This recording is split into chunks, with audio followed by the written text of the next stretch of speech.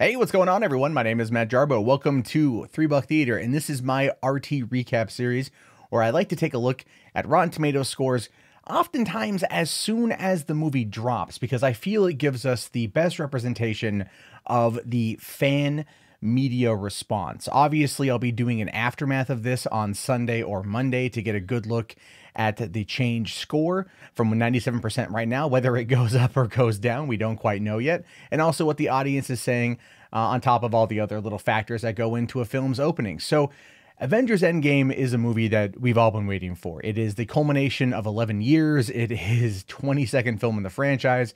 Kevin Feige has absolutely positively built massive brand loyalty, and this is looking to be a near $300 million opening weekend film and potentially a $3 billion movie.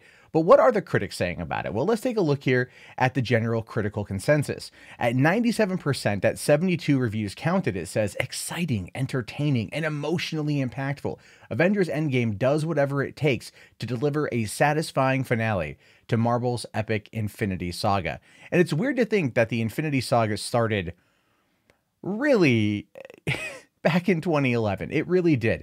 But we could even go as far back as 2008. But it's crazy to think it's come this far, and it's crazy to think that it's almost over. Just 2 more days. 2 more days, and the rest of us here in the States will be able to see it. People overseas are able to see it right now, you lucky bastards, but keep the spoilers to a minimum. So jumping down here, it says that the grave course of events set in motion by Thanos that wiped out half the universe and fractured the Avengers' ranks compels the remaining Avengers to take one final stand in Marvel Studios' grand conclusion to 22 films, Avengers Endgame. Currently rated PG-13 and running in at about a 3-hour and 1-minute runtime. But here's what the critics are saying about Avengers Endgame, and this is coming in from just what you see from the front page going in right now. Mara Reinstein from Us Weekly gives it a fresh review, saying directors Anthony and Joe Russo have somehow crafted a coherent and exhilarating epic that incorporates all your favorite superheroes and many of their loved ones in an emotionally resonant package.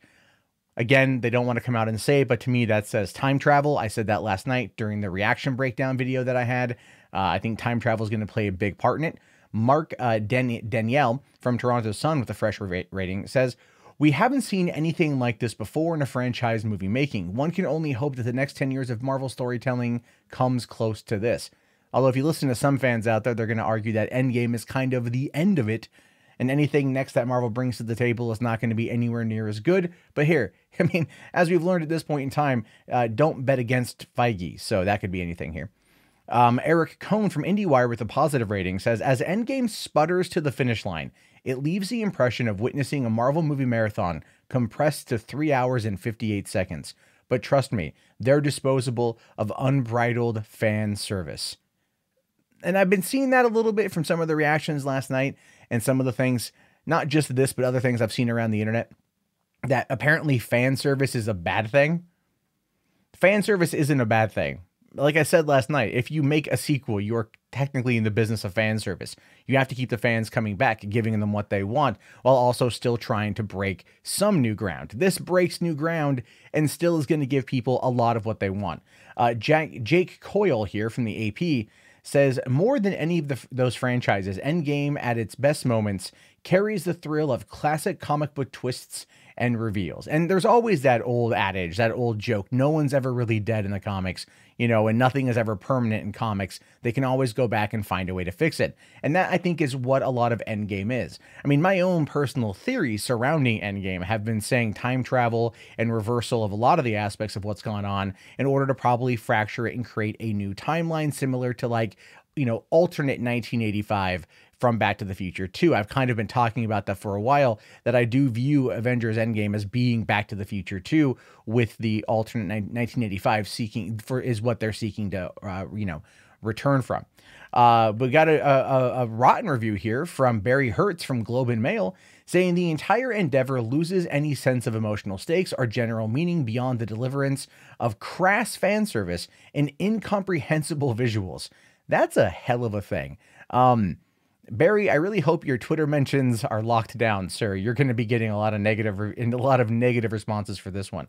But it is one of those things where if you look at what he says here, it loses any sense of emotional stakes and general meaning beyond the deliverance of crass fan service, which makes me wonder what the crass fan service is. Is that going to be one of those elements where it's so in your face, you start rolling your eyes like, oh, they reference that. Okay. Is it too much playing to the past? But then again, time travel is going to be an element here. So obviously that could be happening. But the emotional stakes part is intriguing to me, mostly because looking at the end of Infinity War and knowing Spider-Man Far From Home is on the horizon, Black Panther 2 is on the horizon, Doctor Strange 2 is on the horizon, it does kind of remove any emotional stakes. Guardians of the Galaxy Volume 3, these things are all movies that we know are happening. So it does really appear that that the deaths aren't permanent unless they are done in a way that is going to be wildly, vastly different. But I don't think that's the case at all. Brian Truitt from USA Today says, if the Marvel superhero movies on the whole are your favorite band's individual albums, Avengers Endgame is the triple disc greatest hits package with the real awesome cover and the slew of familiar, comforting gems inside. And again, that makes a lot of sense, right? Going back, playing it a little bit on the safe side, still trying to finish out the story, but we all know there's nothing really at risk. Which I think based upon all the hoopla and jargon we heard coming out of the Marvel camp saying, no, we really mean it, you guys. There's bad things on the horizon here. Victor Stiff from That Shelf says, this is blockbuster filmmaking of the highest order. Avengers Endgame is a culmination of a decade's worth of stories, character growth, and audience investment. And that pretty straightforward. There's really nothing more to read into that. We already kind of know that, and it's good to have it repeated back to us. Dominic Suzanne Mayer from Consequence of Sound says, as it unfolds, the film invites you to forget about what you came in deciding it would be. Interesting. I wonder what he went into it thinking it would be. I mean, a lot of the other reviews have made it kind of abundantly clear what it would be. A lot of the other early reactions last night made it kind of abundantly clear what it would be. So I really wonder what he thought it would be. That's fascinating to me.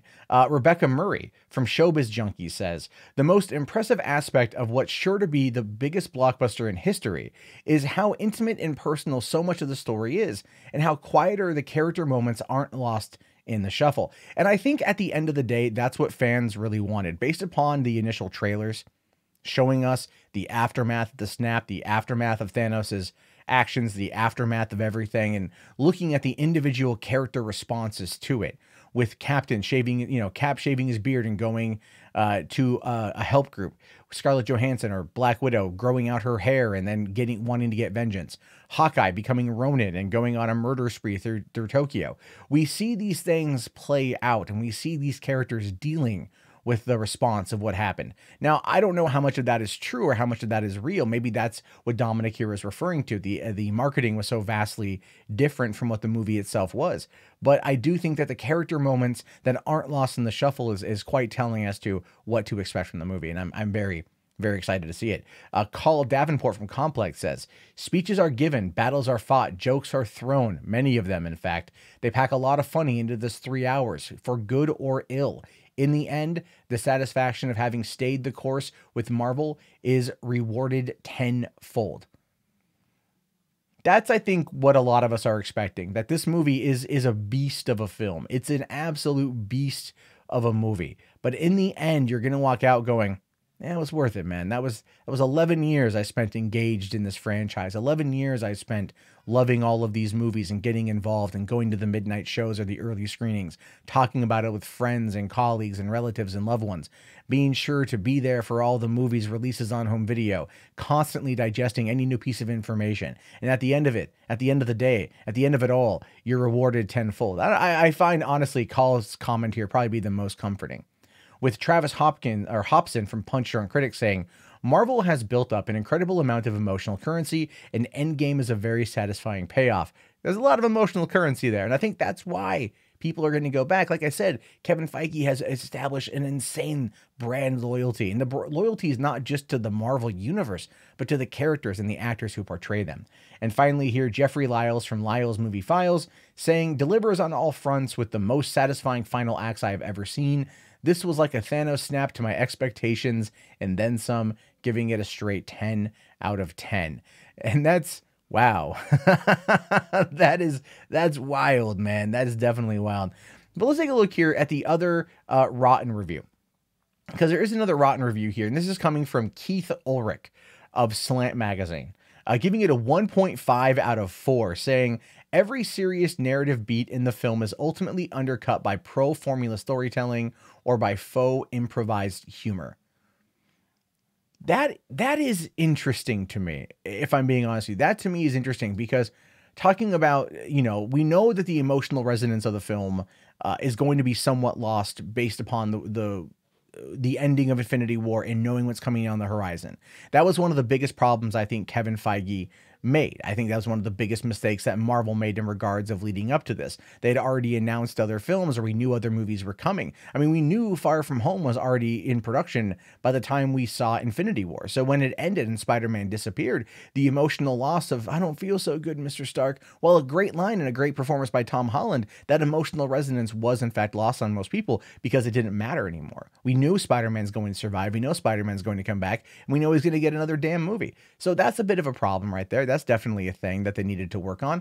But unfortunately, I think to Keith there, it very much was an issue. It very much was something that he probably felt was a bit too much, that they had built up so much and that they ultimately couldn't contain all the secrets, and that did undercut the emotional resonance of the film. But maybe I'm wrong. Maybe there's something else here that's not very good. But out of everyone else here, out of the 72 reviews, 97% give it a positive rating. We will have an audience score definitively here in a couple days. I think they're going to keep the audience score shut probably until the film releases in the United States in just 48 hours from now. So I'm really curious to know everyone's thoughts here on this. Do you think that these critics are pulling their punches, or are they telling the truth? Does this make you more excited or less excited? Honestly, where do you stand on it? Let me know down in the comments below. I will talk to you guys later. Have yourself a fantastic day. Please be sure to thumbs up the video and subscribe if